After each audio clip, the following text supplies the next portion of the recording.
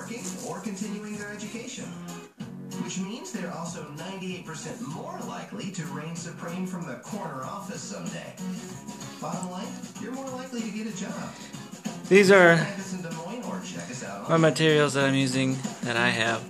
I have construction paper, I have crayons, and markers, and glue, so I might draw the Tucker, what are you doing? And Tucker's gonna help me.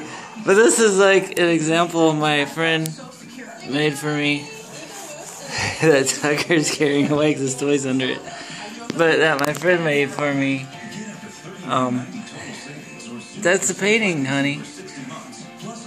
That I think would be an example. I'm doing the wild colors. Fauvism? I don't know. I can't remember what it's called. Fauvism? Fauvism, maybe. Something like that. Fauvism. Anyway, I'm doing the wild color one, where it's contoured lines. Tucker, we're just gonna have Tucker do it for me. I'm not very good in art. Tucker, you wanna do it? I bet you'd be better at it than me. But this is my dog, Tucker. And I guess he's gonna help. Tucker, are you gonna help? I'll set this TV up. I didn't think I was going to be recording. Thousands of our neighbors are struggling to put food on the table. We want to help. So every time you change your oil at Midas... Sorry. But anyway, yeah, this is the painting my friend did. A little bit more organized, but I didn't know I was going to be recording, and now it's too cute because Tucker's in it. So I don't want her to do it. But Fauvism. There we are. Wild colors, Fauvism. Oh, something like that. But this was big in, this is around 1907. And I've seen examples of this in art museums. Pretty much any art museum will have examples of this. Yeah, it's kind of like the beginning of the Art Deco painting era. But I've seen examples of it, and I really like it.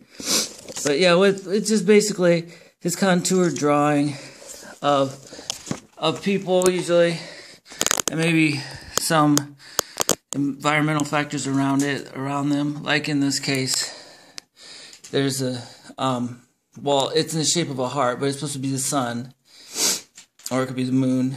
You don't really know, but they're just kind of outlined markings or drawings. You can do them with a black Sharpie. Oh yeah. That was in part of one of my things. And now I don't have a black Sharpie here. But anyway, I have a black Sharpie in the other room. But I might use the glue too, because my construction paper is actually black. That's what I had. This is what I had on hand. You're actually supposed to use painting, as my friend did. He did the proper way. You're supposed to use paint to do this. You use watercolors or like an acrylic paint, I think it said. Yeah, acrylic paints, which I assume that's what this is. Let's see, he's an artist. Oh, see, the moon's outside. Ha! There's the moon. The sun's inside. So, anyway, it's kind of supposed to be like a halo sun. But anyway, I think this is what what it's supposed to look like. But obviously, I can't draw like this, and he can. And anyways, well, I didn't go out and buy any watercolors. Obviously, I wouldn't have acrylic art or paints, but I was going to go to Walmart and get watercolors, but they said I could substitute. And since I have this stuff already, I was just going to use it instead of driving all the way out there. I'm already running way late. And buying white construction paper. But I would buy like white construction paper normally. Hey, you're going to help me. And this is Tucker. Hey, say hi, Tucker. He's my little helper.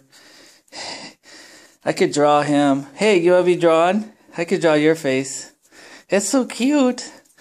So anyway, it had markers and crayons, but you're supposed to, you can use. I was gonna do, instead of you can use the Sharpie to draw the outskirts or like a face or a body, and then you could have some other objects around it, depending on what. But it's the focus point is of a person. And you could also like use glue, and since I can't draw very well, I was just going to use glue to do like a raised out cert of a face. Probably just do a face because I can't draw very good. And Tucker, he just has paws, so he can't draw either. But he'd probably be a good artist if he could draw. And then you use like wild colors, give it the name, to fill it in, including the the borders or the outside, as you see he did in this one. And that's what I'm going to do. And what was I going to say?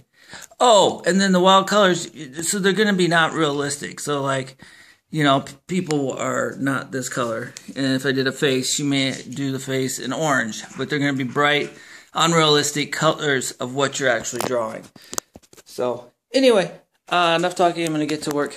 Say bye, Tucker. Ha! Bye.